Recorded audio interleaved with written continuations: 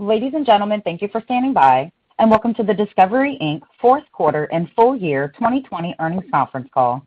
At this time, all participants' lines are in a listen-only mode. After the speaker's presentation, there will be a question-and-answer session. To ask a question during the session, you will need to press star and then one on your telephone. Please be advised that today's conference may be recorded. If you require any further assistance, please press star and then zero. I would now like to hand the conference over to your speaker today, Mr. Andrew Slavin, Executive Vice President, Global Investor Strategy. Sir, you may begin.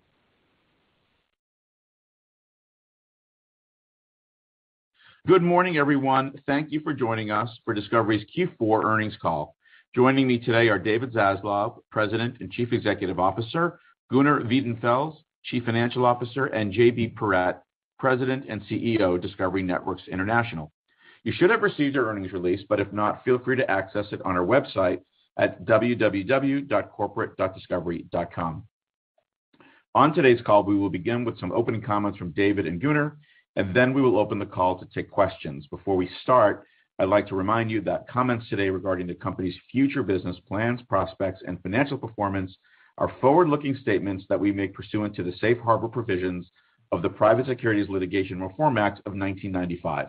These statements are made based on management's current knowledge and assumptions about future events, and they involve risks and uncertainties that could cause actual results to differ materially from our expectations. In providing projections and other forward-looking statements, the company disclaims any intent or obligation to update them. For additional information on important factors that could affect these expectations, please see our Form 10-K and our subsequent filings made with the U.S. Securities and Exchange Commission. And with that, I'd like to turn the call over to David. Good morning, and I hope everyone is having a great start to 2021. And we thank you all for joining us here today. This is a dynamic time for Discovery. The past year has been one of change, challenge, and opportunity, during which we've shown incredible resilience, creativity, and focus as one global team. From navigating the pandemic to generating meaningful momentum towards our strategic pivot, Discovery has responded with drive and determination. This is also a unique time for us, because as we are working hard to solidify our core linear business, in which we continue to meaningfully outperform, we are repositioning the company against a massive new opportunity in streaming, where we already see very positive signals and signs that, taken together with the durability of our core business, will nicely position the company for sustainable long-term growth. Sustainable long-term growth. That is our mission, and we are laser-focused on delivering. We finished 2020 with strong operating momentum and great command and control across our global businesses, delivering top-line improvements across virtually every key operating metric since the pandemic hit, while maintaining strong discipline over our expenses, without sacrificing quality or missing a beat in our creative execution. We were even able to return nearly $1 billion of capital to shareholders in equity buybacks. We learned a lot as we managed through 2020, and our tenacity and agility, which is truly at the heart of Discovery, took center stage. The impact of our content, either as measured in terms of global share growth or simply in the way people sought us out for comfort and nourishment during a difficult time, became more relevant and more of the moment like never before. We encouraged our talent to bring us into their kitchens, gardens, living rooms, with iPhones and GoPros, and it was a game changer. When most of our peers showed older repeats, we became closer to real and more authentic on air. And that provided a great boost of adrenaline across the company and our talent partners, and refined our IP all around the globe. And I'm even more excited about 2021 and the meaningful progress we are making in our strategic pivot. while at the same time working hard to support our core linear networks business and reinforcing its importance as a critical part of our total consumer offering. Discovery Plus is off to a fantastic start, and we couldn't be more encouraged by all the early metrics. After 7 weeks since launching here in the U.S., we have over 11 million paying direct-to-consumer subscribers across our entire portfolio, and we will hit 12 million by the end of this month of February, an increase of 7 million net adds as compared to 5 million subs we reported in December. The vast majority of this increase is attributable to Discovery Plus, and substantially more than half of the 7 million adds are paying Discovery Plus subscribers in the United States. And we are really just getting started internationally, as this comes without adding any new markets other than our previous Dplay markets that we rebranded to Discovery Plus. For example, we relaunched Italy just a few weeks ago, and the UK in Q4 2020, both of which are off to a strong start. Given our ownership and control of all of our content, our increasingly relevant content, expect us to light up markets globally over the next 18 months or so. And in many key markets, we intend to partner with key distributors, such as we did with Vodafone and Sky. These discussions are active and going very well. And our existing momentum is helping facilitate these conversations as distributors remain keen to provide incremental value to their subscribers as a means of leveraging their pipe and decommoditizing their offering. In both regards, we are a fantastic partner. We bring strong global and local IP at really superior value. We are by far the best value to consumers and distributors in a global SVOD service in the marketplace, helped by our financial model and the fact that we own all of our global IP. The rollout of the Discovery Plus platform has been nearly flawless, without any technological disruptions or outages. The Discovery Plus product launched with all major platforms and devices: Roku, Fire, Android, Apple, Samsung, and there's more to come. And we came to market with an ambitious slate of over 1,000 original hours over the coming year. Stay tuned for further delivery partnerships, such as partnerships with cable operators and other connected TV platforms, all of which move us further along as our goal to be among the most widely available platforms to consumers everywhere on the globe, with easy access to consumers in every language. Importantly, consumers love the Discovery Plus product, and it shows with all key operating metrics pointing in the right direction. We're seeing very high consumer engagement and high video starts. An incredible 93% of our entire 55,000 episode library has been watched, indicating a very healthy long tail of content that has immense value to consumers now that we've made it available. We're also seeing high retention over the first 60 days, as well as strong monetization that is already translating into incremental value. Gunnar will provide some additional details and financial context, but in short, stronger operating performance across the board is contributing to a better than expected financial profile and accelerating next-gen revenue growth in Q1 and thereafter. Very healthy roll to pay and initial signs of lower churn than we initially modeled will drive accelerating sequential domestic affiliate fee growth, even over Q4's impressive 5% growth rate as we begin to layer Discovery Plus on top of our core base, resulting in at least high single, if not double-digit affiliate growth in the following quarter. We now have over 100 advertisers and brands on the platform in the U.S., and we expect to double that by the end of Q2. Our team is working hard at implementing our feature-rich product roadmap. We are now offering contextual keyword targeting, and interactive ads will roll out by the end of Q1, with pause and binge ads scheduled for Q2.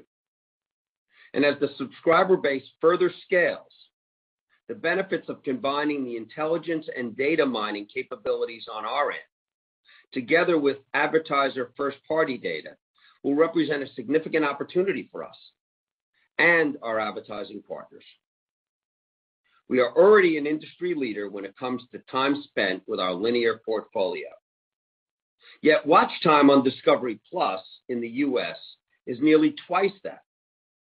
This naturally has been extremely well received by our advertising and brand partners, which, coupled with initial signs that Discovery Plus extends effective reach to non-pay TV viewers, gives us even more conviction and confidence in the long-term ARPU trajectory.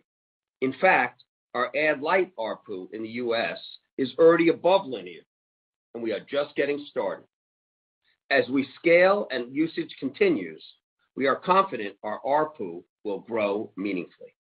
Internationally, JB and our product and engineering teams are hard at work transitioning our former Dplay and Eurosport Player platforms to our new Discovery Plus global product in time for the Tokyo Olympics and the Beijing Games not long thereafter.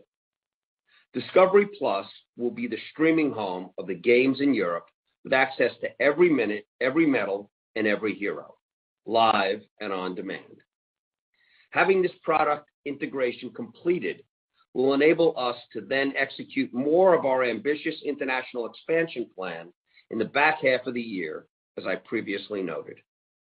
Taken together, Discovery Plus has successfully launched as a truly differentiated product with a fantastic consumer experience, best-in-class product reviews, and terrific word of mouth, which is ultimately the most effective form of marketing.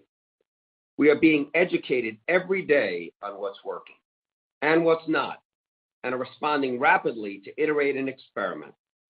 We are utilizing all of our levers to effectively and efficiently acquire and retain subscribers, including a growing list of global partnerships with many of the world's leading distributors, an exciting pipeline of originals that we believe will surprise and delight consumers, and a brand campaign that is unrivaled in our history.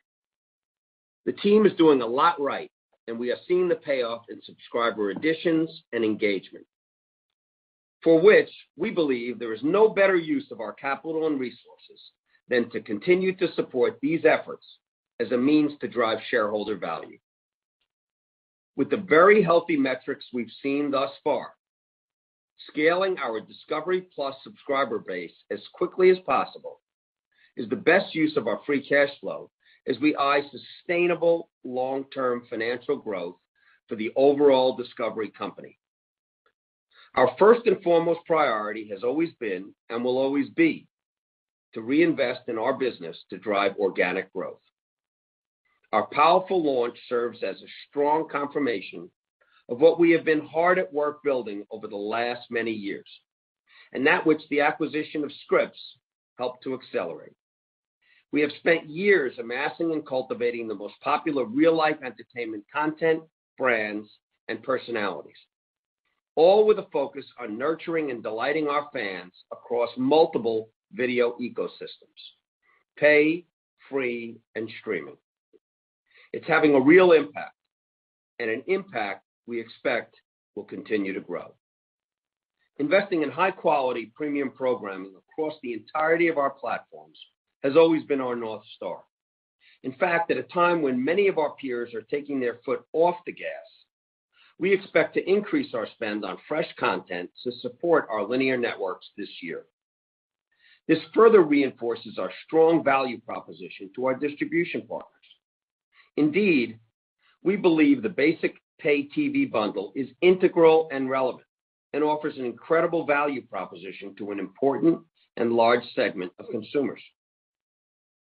Discovery is a true global IP company in every sense of the word, one of the very few true global IP companies.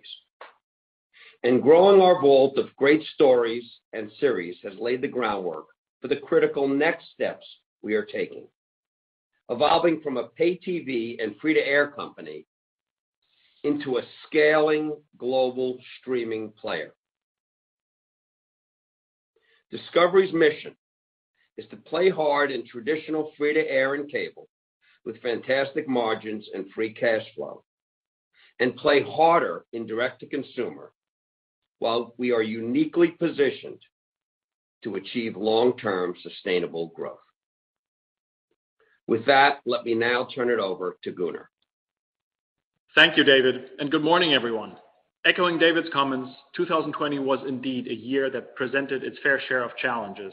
Likewise, it stress-tested our company in unprecedented ways. Looking back, I am extraordinarily proud of both how our team reacted to such disruption, as well as how we proactively leaned forward into our strategic pivot. I do believe we accomplished a tremendous amount in 2020, operationally, financially, managerially, and strategically. And it set us up for a great start to 2021 and beyond, which I will discuss in more detail shortly. But first, to briefly recap Q4, a very solid set of results across the board. Starting with U.S. networks, advertising revenues were consistent with the prior year, supported by an ad market that continued to show signs of recovery, as well as a general tightening of the marketplace due to political spend. Following a generally advantageous upfront market, we saw extremely healthy scatter CPMs up in the high 20% range versus upfront, and up high single digits year over year. And that trend has continued into the first quarter with scatter CPMs up around 40% versus upfront and up mid-teens year over year. While on balance, demand has returned in most categories to year-ago levels, a number of verticals such as travel, movie studios, and restaurant chains still remain challenged. U.S. distribution revenues increased at a very solid 5% year over year during the fourth quarter, as pricing more than offset subscriber declines, supporting a nice acceleration from Q3. We benefited from a combination of a slower pace of subscriber declines, the impact from recent renewals, and our continued strength across virtual MVPDs. Subscribers to our core fully distributed networks declined by 3%, while our total portfolio subscribers declined by 5%. Now turning to the international networks for the fourth quarter, which I will discuss on a constant currency basis. Advertising revenues decreased 1% year over year, led primarily by continuing sequential improvements across many of our key markets, and some, like the UK, Germany, Poland, and certain APAC countries, finished the fourth quarter with positive growth, while other markets, such as across Latin America, are still exhibiting COVID-related weakness. Distribution revenues decreased 4% year over year. We continue to see modest subscriber churn from more economically challenged countries in Latin America. Furthermore, COVID-related disruption in the sports schedule throughout 2020 continued to impact our Eurosport performance in the fourth quarter, as well as continued headwinds in overall pricing, primarily in EMEA. Total operating expenses were up 5% during the quarter. Cost of revenues were up 6%, largely due to the condensing of the sports schedule into the back half of the year and continued ramp and content investments to support our next generation initiatives. SG&A increased 3% as we invested in marketing and branding promotion ahead of the launch of Discovery+, as well as personnel and technology spending to support our initiatives. And as we guided, we finished 2020 with total operating expenses flat year over year ex-FX, as we reallocated spend and we continue to target a low to mid-single digit percentage reduction in our core linear businesses as we support our next-gen endeavors. Turning to free cash flow. We finished 2020 with over $2.3 billion in free cash flow, a 56% AOIBDA to free cash flow conversion rate. A great finish considering the volatility and headwinds we faced this past year, and still do to an extent from disruptions related to COVID, while at the same time having absorbed a meaningful step up in D2C investments. And as we guided to at our December Investor Day, we continue to expect to convert at least 50% of our AOIBDA to free cash flow this year. Now turning to Discovery+, which is off to a very impressive start. And though it's early in our launch and global rollout, we are very pleased with all of the early metrics. First, we have now surpassed 11 million total global paying direct-to-consumer subscribers after less than 60 days since the launch in the US, the majority of which are attributed to Discovery Plus, and more than half of the subscriber additions were in the US. And as David mentioned, we will hit 12 million global paying subscribers by the end of the month. Second, importantly, both roll to pay and churn have been better than planned, and while early, these represent critical variables in our modeling. Third, engagement, as measured by average watch time per active viewer, has been robust and already significantly ahead of linear.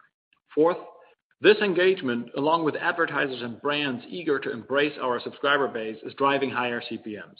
It is worth pointing out the value our advertisers see in the portion of our subscriber base that are not currently pay TV subscribers, delivering much needed incremental reach to the video advertising ecosystem. This, as well, has contributed to very healthy ad monetization that is already well ahead of plan. Number 5, this has led to ARPU for our Ad-Lite product that has already surpassed average linear ARPU. And we see further upside as we drive scale in subscribers, a key tenet we laid out for you in early December. Number 6, early signs of churn are within our expectations, if not better, which taken together with the monetization framework I provided are contributing to a higher implied customer lifetime value than our initial modeling.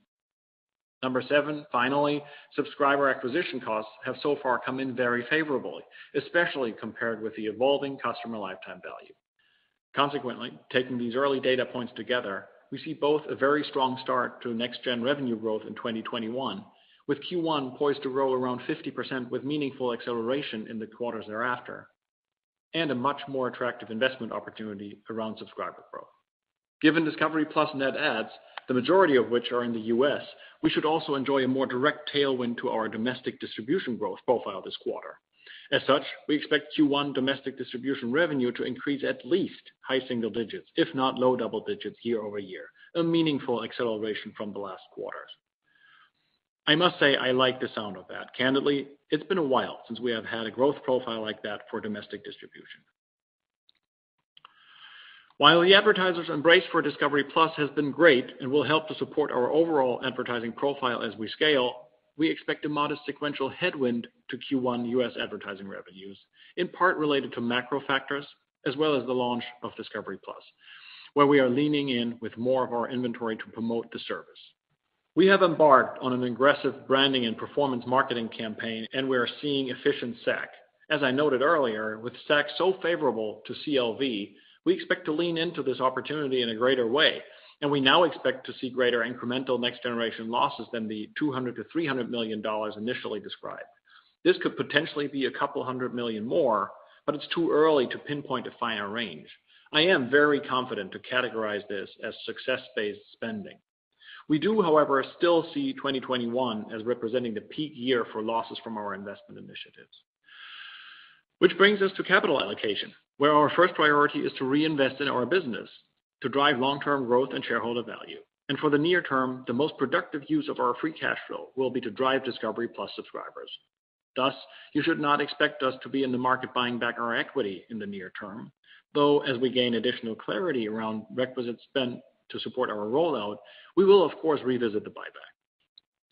We finished 2020 at approximately 3.3 times net leverage. Through 2021, due to timing factors around spend and the Olympic Games, our leverage may at times trend above our target range, though we and the rating agencies are comfortable with this outlook, particularly as we remain committed to our investment grade rating. Now, turning to a couple of housekeeping items to help you with forecasting 2021. We expect our effective book tax rate to remain in the low 20% range, while our cash tax rate, excluding PPA, will be in the mid 20% range. And finally, we are budgeting FX to have a positive $170 million year-over-year impact on revenues and a neutral year-over-year impact on AOIBDA. In closing, we are incredibly excited by the initial success of Discovery Plus and remain as enthusiastic as ever as we position the company for long-term sustained growth. Clearly, lots more to accomplish given only a few months in, and we look forward to updating you on our progress. Thank you again for joining us. With that, I'd like to turn it over to the operator for the Q&A portion of the call, and David, JB, and I will be happy to take your questions. Thank you. Ladies and gentlemen, to ask a question, please press star and then one on your touchtone telephone. If your question has been answered or you wish to remove yourself from the queue, please press the pound key. Once again, to ask a question, please press star and then one at this time. And our first question comes from Robert Fishman from MoffettNathanson. Your line is open. Hi, good morning. Can you be a little bit more specific about the cadence of the international rollout for Discovery Plus in the next few months? And have your partners, like Vodafone, really started to ramp up on the marketing to their sub base yet? And then, while clearly still early, anything you can help share on the international monetization of the subscriber base, and if you're seeing higher ARPU levels there relative to your linear subscriber base? Thank you very much. Thanks, Robert. As I mentioned, we're really just getting started. We've built a robust platform, but in order to roll it out globally, it needs to be modified. It needs to be modified to be embedded with Vodafone, to be embedded with Telecom Italia, each of the different distributors. We're working on getting it embedded with a number of the cable players domestically and around the world. We have rebranded Dplay, Discovery Plus. As you know, our strategy outside the U.S., which we think is really unique, is local entertainment, local nonfiction, local sport in Europe, and local entertainment, local nonfiction around the world. And that library from the last 25 to 30 years of local content really differentiates us from Netflix and Disney and makes us, a great companion if you're putting together a bundle. So we are seeing some real growth in the few markets that we've launched in. We're using the Olympics as a forcing mechanism where we're looking to rebuild the platform so that coming out of we're ready with the Olympics all across Europe. And then coming out of that, we'll be able to roll out. But, for instance, Vodafone will not be for a little while. But, JB, why don't you give some more specifics? Yeah. So, Robert, as David mentioned, we are obviously undergoing a significant amount of work to re-platform. Basically, what that means is our front-end product that was the former Dplay product in Europe was built on a different front-end platform than our U.S. product. And so as we do two things, one is migrate the U.S. product to be our global product. We have some important kind of infrastructure work to get done here in advance of the Olympics. And number two, as we talked about back in December, we will be collapsing our Eurosport Player product into Discovery Plus. And so we need to also do some work to incorporate that product into Discovery Plus. Both of those things are our primary focus and taking up a fair amount of our engineering and product bandwidth over the course of the next 4 or 5 months pre-Olympics. So that's going to be the primary focus and getting that right in the first half of this year. As we come out of the Olympics and go into the second half of the year, that's when you're going to see the acceleration of the international rollouts. And so that's the time frame I think about. And using Vodafone specifically, since you mentioned it, really that will be a back half of 21 and even bleeding several markets into 22 as well as we launch with them. And then the third thing in terms of ARPU, the only thing I'd say there is, what we do know and what we've seen so far is these retail partnerships with the Vodafone and others, as well as our direct-to-consumer, the premium and the multiples over our wholesale model internationally are still easily 3 to 4x the pricing that we see in our existing wholesale model. So we see a lot of pricing advantage in the Discovery Plus model and the partnerships we have versus our existing business. Great. Thank you both. Thank you. Our next question comes from Steven Cahall from Wells Fargo. Your line is open. Yeah, thanks. Maybe first just wondering if you could update us on what sort of ARPU trends you're seeing on Discovery Plus, how those are performing versus your expectation, and maybe how those split between U.S. and international and subscription versus advertising. And then, David, I was wondering if you could give us an update on Magnolia in terms of timing. And you mentioned the Olympics and the golf season, but are there any other big content events that we should be mindful of during the year that might drive subscriber acquisition on Discovery Plus? Thanks. Sure. Why don't I start? I'll start with Magnolia. Chip and Joe have been huge supporters of Discovery Plus, and for the audience around the world, and particularly here in the U.S., the delight with the fact that Fixer Upper is back, Magnolia Table with Joe, really strong, and all exclusive to Discovery Plus, as well as the slate that we've been developing, and they, as chief creative officers, have been creating, is on Discovery Plus. The good news is there's a huge amount of incremental content coming from them, as well as all the content that we were putting on Magnolia. All of that will continue to be on Discovery Plus. We've come up with a really creative partnership, because Magnolia itself is a huge business for them, and a transactional business. And so we will be launching an app together where people can go and take all kinds of classes. They could do workshops. They can transact business with the Magnolia product. They can transact business with a number of things that Chip and Joe will be curating. But all the content that's developed will be on Discovery Plus. So effectively, when it launches, whatever number of subs that we have will be subs that'll have the Magnolia app available to it. So it's really a win-win. It becomes effectively part of us, and we become part of them. They become part of us, and it's 1 and 1 equals 2. Okay, Stephen, let me take the question on ARPU. So a couple of points, what we're seeing so far, and remember it's early days, but starting with the U.S., I think the most important point that I've looked at is our ability to monetize the advertising side for the ad light subscribers, and I'm super pleased with what we're seeing there. We had this bogey of getting 3 times the CPM compared to linear. We're on a very good track here. We're already making more on a per sub basis altogether with these ad light subscribers compared to the linear ecosystem. So that's great. Obviously the price points for the ad-free product, and I should say that the subscriber base is skewing a little more towards ad-free, given the relative attractiveness of the price point here, I think. But so for the U.S. side, so far ahead of expectations. Internationally, as JB said, the most important point is we're expecting a multiple delta between what we're achieving here on the direct-to-consumer side compared with linear. But I also want to say it's early days, and especially on the international side, driven by such deal cadence, et cetera, that number could move around a little. That's why you're not going to hear us talk a lot about ARPU specifically. I would like you guys to focus on the next generation revenue. That's why we gave the growth guidance there, and it's a very compelling story. I think we grew 18% in 2020. Fourth quarter was up 26% for next generation revenue. We're now looking at roughly 50% for the first quarter, and I expect that growth to further accelerate as we go through the year. So top to bottom, I think very, very encouraging for first results here.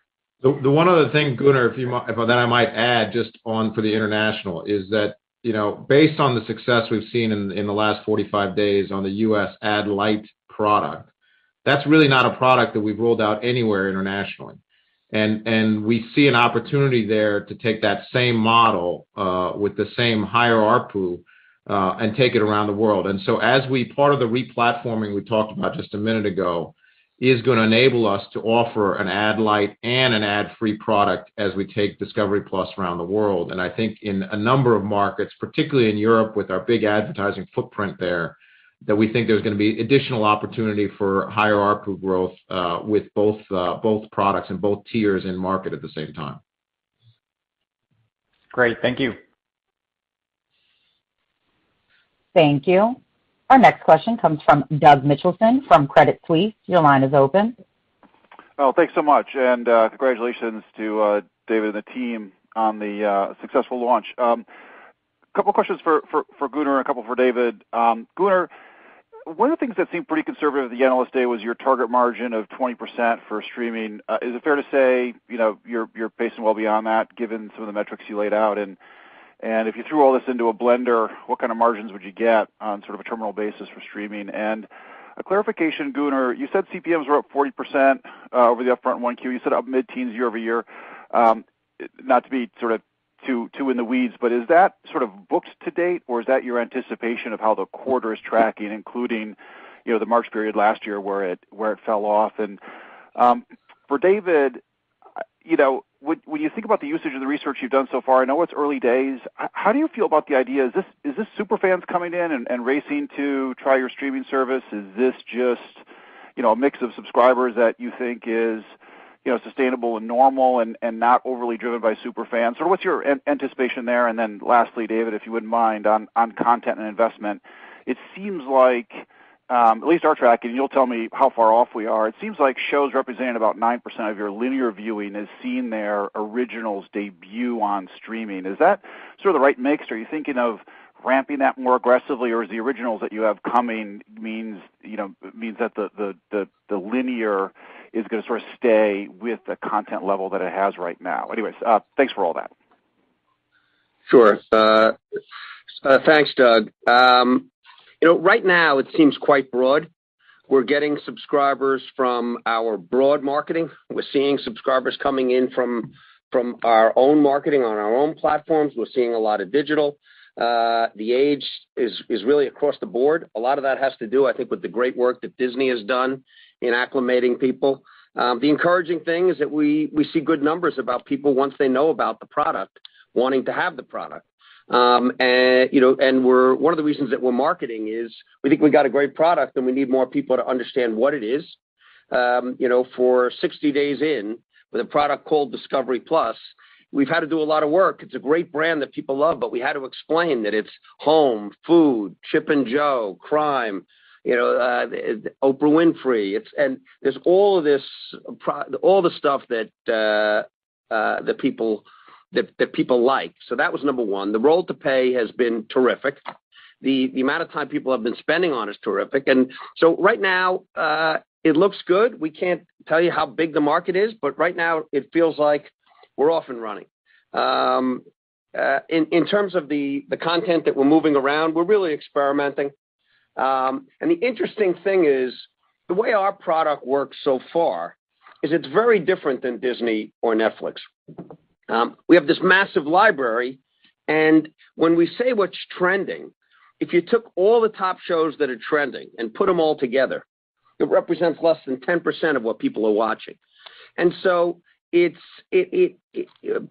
have such a diversity of content. When you talk about scripted series and scripted movies where you have 8 people playing that game, they're going there for a scripted series, and they're going there for a movie. For us, since we've pulled together that other 50%, they're watching Discovery stuff. They're going in and watching Prince William and an environmental documentary, and other people are going in there and watching the fact that we have the largest crime library or paranormal or food fans. So we're just experimenting. We're moving things around, but we still have a full commitment to the existing bundle. We are the bundle. I mean, it's basically news, sports, and us. And a lot of the other players are now they're in repeat mode.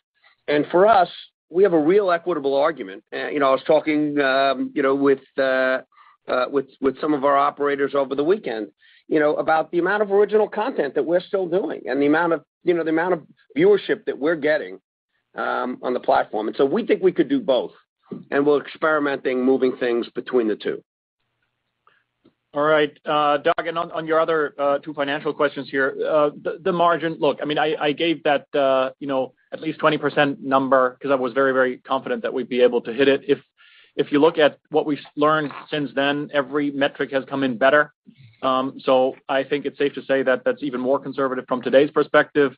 At the same time, there may be some sort of pulling, impact forward or so. So I'm not in a position to give a new estimate now. We're focused on, building this product out and optimizing this now. But I feel very, very good about the margin potential in the long run. And then on the CPM side, just to clarify, the 40% are based on what we're seeing in our bookings. I think that was your other question, right? Yeah, but also the mid-teens year over year, is that like pacing against the full 1Q of last year, or just bookings to date for the quarter? That's based on what's on the books right now for the same period of last year. But as I said, I mean, we do, as I said a couple of minutes ago, we do expect a modest headwind because we're using some of our inventory for our own promotion. Still have somewhat limited visibility, et cetera. Right? Keep that in mind as well, please. Thank you both. Thank you. Our next question comes from Kutgun Maral from RBC Capital Markets. Your line is open. Great. Thank you for taking the questions. First, you're clearly more bullish on DTC today than you were maybe just a few months ago. You're ramping investments even more. Early subscriber KPIs sound very attractive, whether it's CPMs or churn. I guess I'll give it another shot and ask if you'd be willing to provide any thoughts on what DTC subscriber levels you expect to achieve, whether it's U.S. or international or 2021 or even looking out further. Just any framework would be helpful. And then secondly, how do we think about the Go apps and what that business looks like going forward as you ramp and pivot even more into Discovery Plus? Thanks. Well, let me talk about Go, which is really, our AVOD, where we're getting, terrific CPMs. It's been a great feeder, a really terrific feeder for us, which is really an efficient conversion. And, it's really, we have a holistic view here. We have our traditional business with great margins where we continue to, which we think outside the U.S. it's declining, but at a much slower rate than in the U.S. But in the U.S. we're seeing some stability. We expect that it'll decline, but we really like our position there.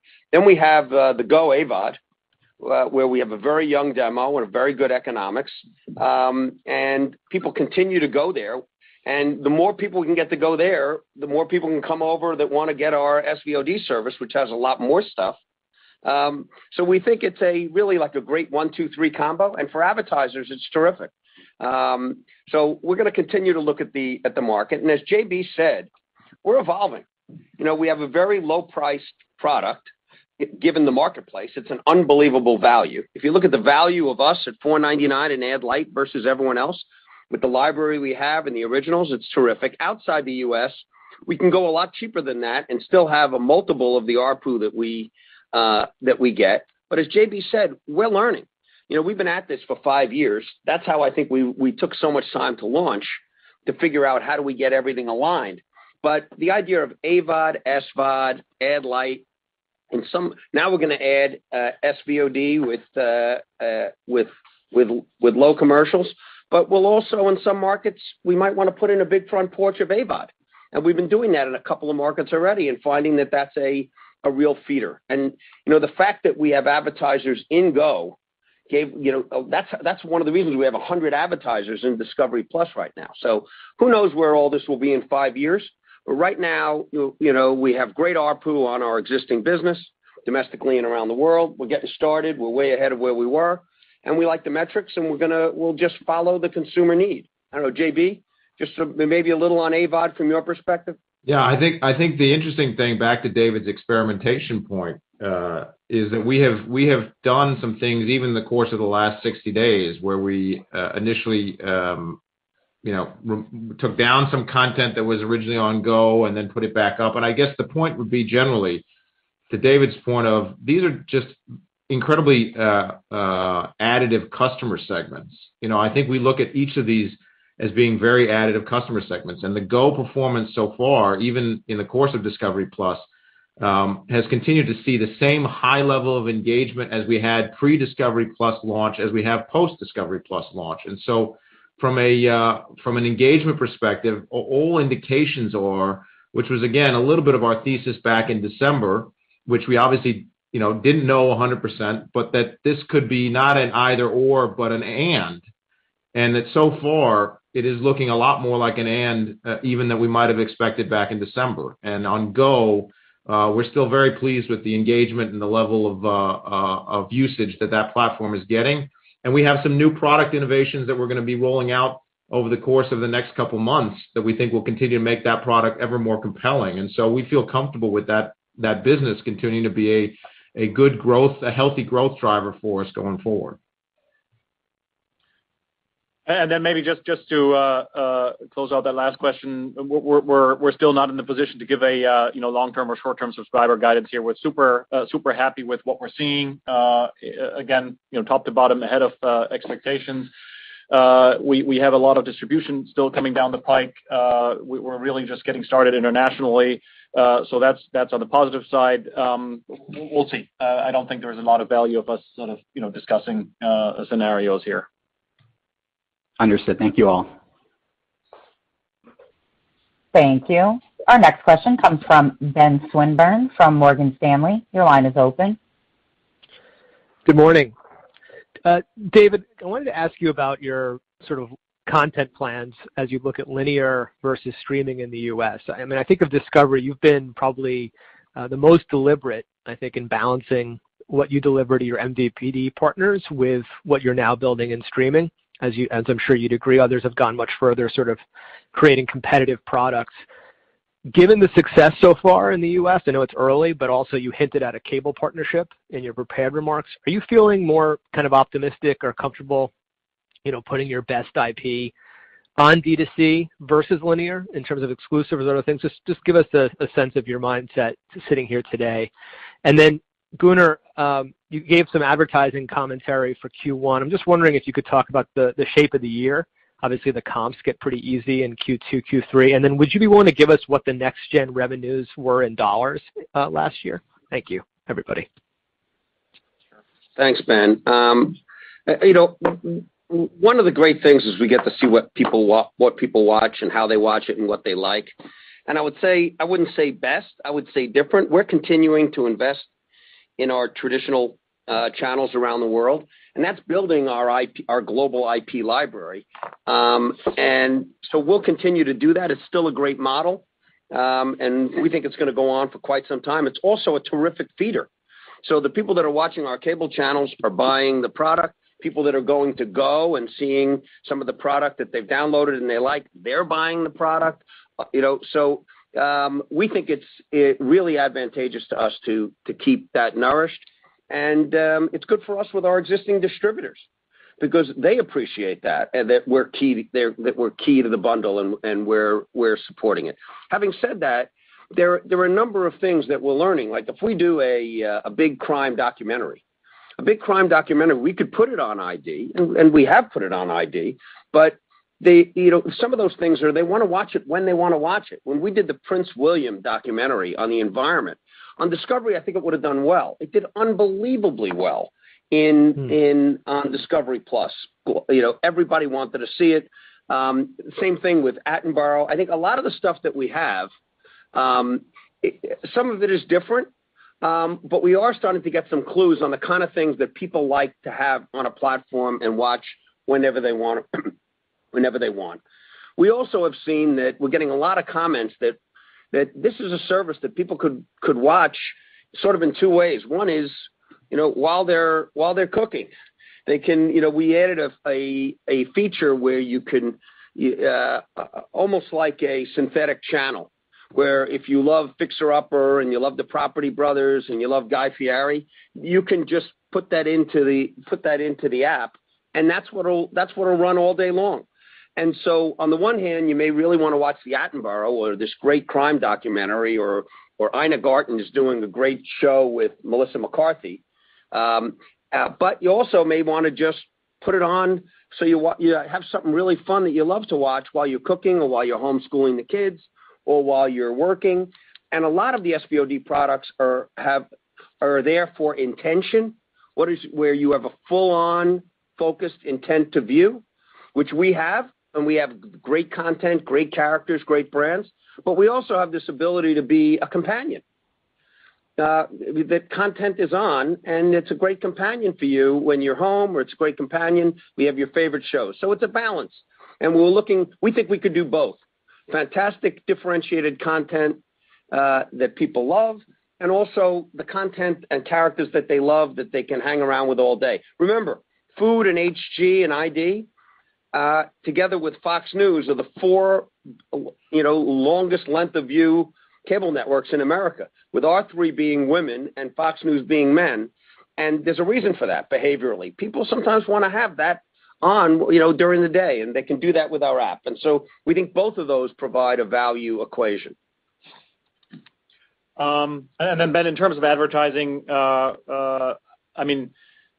visibility is still limited. I'm not in a position to come up with a full year outlook here, but obviously you're right that the comps should start looking a little better from Q2 on. We've seen this sequential improvement, and as I said earlier, some of the international markets have actually already been up in Q4, and we see strong momentum into Q1. It is early. I told you about pricing. We do have a great upfront deal in place.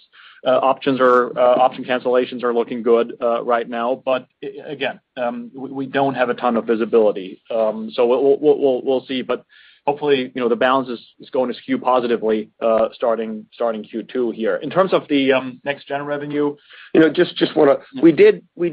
were able to make two meaningful hires that have really been helping us.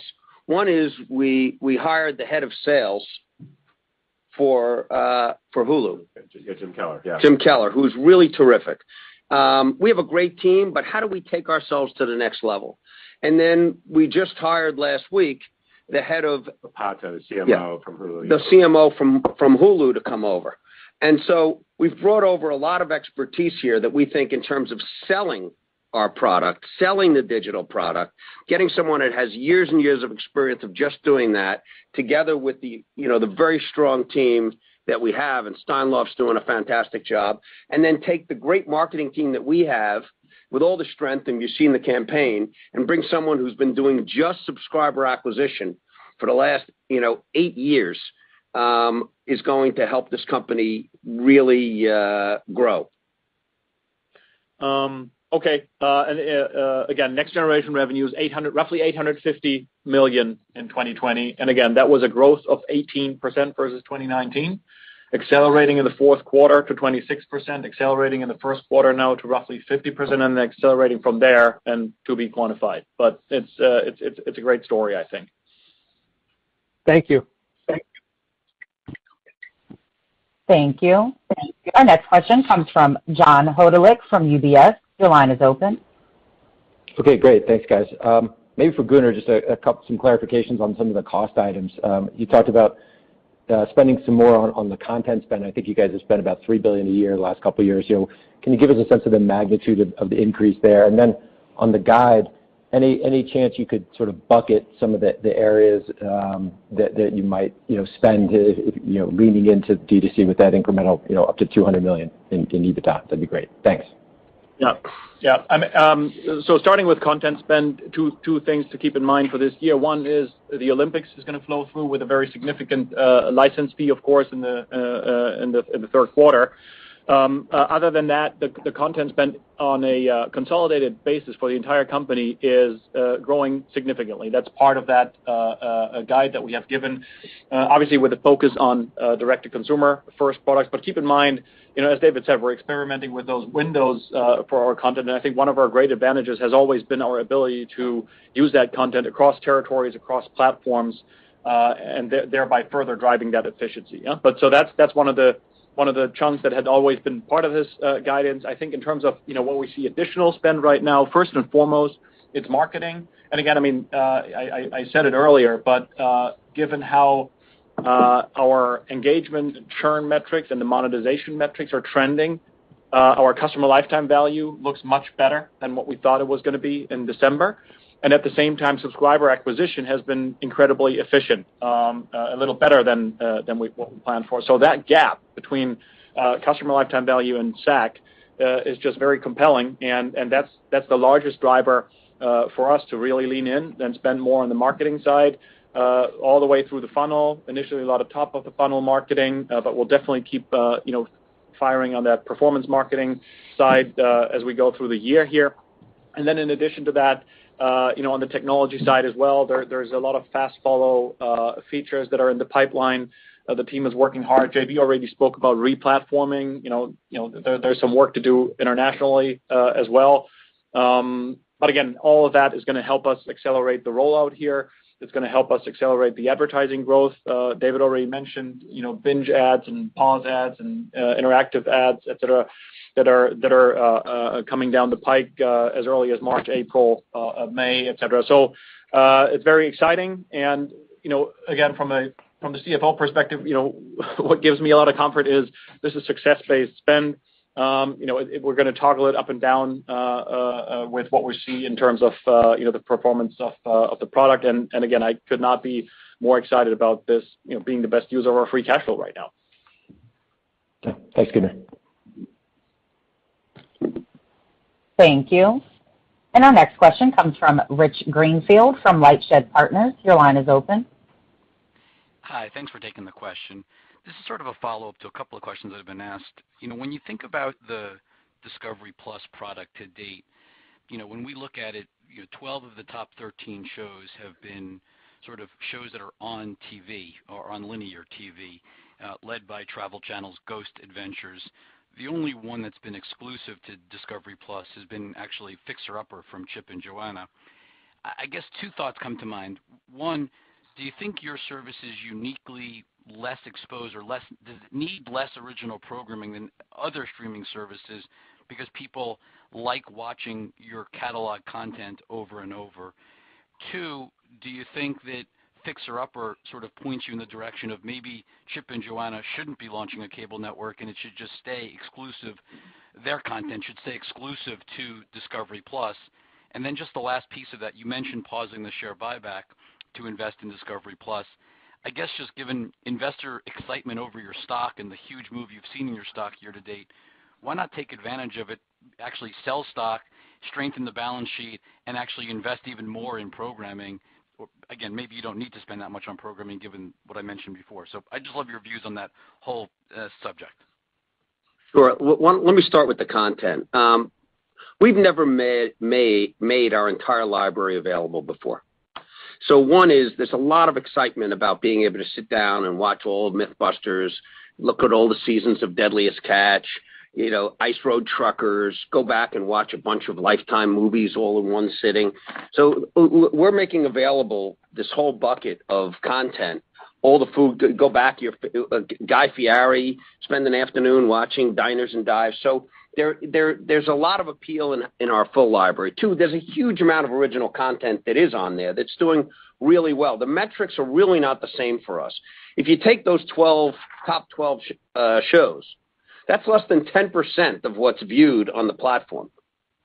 So, I'm not on the inside of these other SVOD platforms, but when they launch a big movie or they launch a big series, if they name three, it might be 30% of the viewing or 40% of the viewing. For us, it's less than 10%. So our product is a lot of long tail. And a lot of the original content is very helpful, I think, because it is clear that it's differentiated. One of the reasons why a lot of people that have Go are moving over and paying for this product is there's more there and there's a ton of original content. So I think we're onto something with the mix. We're not being guided that much by seeing that they're watching this show or that show, because when we actually look at the full numbers, the answer is that we've represented 50% of what people watch on TV, and that's not available anywhere else. You go to the others for scripted series and scripted movies, and the big takeaway for us is people are willing to pay for that other 50% so far, and that could be a yellow brick road for us. And Rich, I mean, on the share buyback side, remember we have so much free cash flow coming in, right? So that generates a lot of firepower to fund our organic acquisitions. On the leverage side, as I said before, I'm feeling very good. And not only I'm feeling very good, agencies are supportive as well. And the reality is we have less than $4 billion coming due over the next 5 years after our prepayment here, and that's going on in March right now. So I think we're in a very good position. We are prioritizing the reinvestment into our own company right now, but not in the form of buybacks, but in the form of future growth. And what about Chip and Joanna? As I said, we've done a very innovative alignment together, and you're going to continue to see content on Discovery Plus exclusively. There may be a window. Maybe we think linear is still valuable. They've produced a lot of good content, but you'll be seeing a tremendous amount of content coming from them and coming from their creative factory that'll be on Discovery Plus exclusively or exclusively for a period of time before it shows up somewhere else. I think the only other thing I'd add, Rich, to your comment about the franchises is that, I think one of the successes we've found, you mentioned the top shows and how many, there's a lot of the top shows on Discovery Plus right now that are existing talent or known franchise based. So you take a Magnolia's Table or a Bobby and Giada in Italy, or even some of the offshoots of the 90 Day franchise.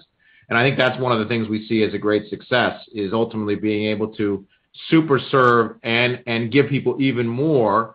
But that stuff is exclusive to Discovery Plus. And so while it could fit naturally in a second window or down the line back on a network, because it's very complementary to the existing franchises, they are exclusive to Discovery Plus. So we do think, in order to continue to expand the base also, that will be important to have a right balance of certainly some of the library and the depth of the library is incredibly important, but also some of the exclusive content, even if it is based on some IP and franchises that come from the television networks. And outside the U.S., we're finding that with our local language, local sports strategy, that having a particularly compelling piece of local IP that's available exclusively is driving. I mean, speak to that a little bit, JB. We're seeing real growth in Poland when we take, a particular piece of compelling local IP and put it just on our Discovery Plus product. Yeah, I mean, consistent with what we did think in our hypothesis and what we outlined is what we thought was sort of part of our secret sauce back in December of this combination of great local IP with the strength of the global library. We are seeing that bear fruit, which is, a lot of the local IP that is, whether it be in Poland, the Nordics, the UK, Italy, is what's driving a significant amount of volume to the service and in terms of the acquisitions. And then coming into the service, finding and discovering all this new and great content that people had never seen. And I think the other thing, this is true about international, it's also true about the U.S., is the reality is the 55,000 hours is such a large volume of content in the genres and passion areas that people love that without a digital algorithmic recommendation engine to surface that stuff to people, it's just never something that could have been perfectly exploited on linear television when you have a 24/7 channel and you are limited by capacity. And so, and by the way, that replatforming that we're doing internationally is partly to take advantage of the more sophisticated recommendation engine we have on Discovery Plus that currently doesn't exist in Discovery Plus outside the U.S., but will once we finish the replatform. So that surfacing of new content, even if it's out of the library, that feels new to so many viewers, we think is also a big opportunity to satisfy the consumers. Very helpful. Thanks for the details. Thank you. And our next question comes from Alexia Quadrani from JP Morgan. Your line is open. Thank you. Just two quick questions, if I may. The first one is, can we expect you guys can even get a higher proportion of advertising budgets given the incremental reach of Disney Plus? It just sounds like it's a very attractive overall, offering you can provide as Discovery as a company to advertise. I'm curious if it's an incremental positive there. And then the second question is just really on local international production. Are you seeing that getting a bit harder or get a bit more expensive now that, Discovery Plus and a lot of other streaming services are trying to build up on local content? Thanks, Alexia. On the ad budgets, getting back to even before we get to Discovery Plus, with our traditional business, what Steinloff has been and his team have very effectively done, and he and I have been on the road with all the big agencies at least 3 times since the Scripps deal, is dealing with the fact that the broadcasters are getting over $60 in CPM, and we were getting a third of that.